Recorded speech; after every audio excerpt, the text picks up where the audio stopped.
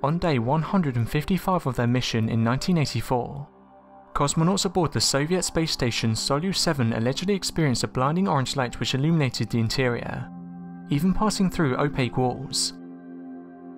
Looking out portholes, they saw that the station was surrounded by 7 angels with wings and halos. Each was roughly the size of a 747. The angels remained for 10 minutes before vanishing. On day 167, after they'd been joined by 3 more cosmonauts, the incident supposedly occurred again. After the mission was over, the Soviet authorities allegedly hushed up the divine encounter. Cosmonauts aren't the only ones to have supposedly glimpsed angels in space.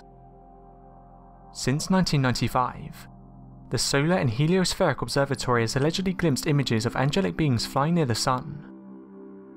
NASA says the images are merely image processing errors, but conspiracy theorists insist they must be angels or aliens. In this video, we see supposed angels above Earth, although others insist these are unidentified flying objects.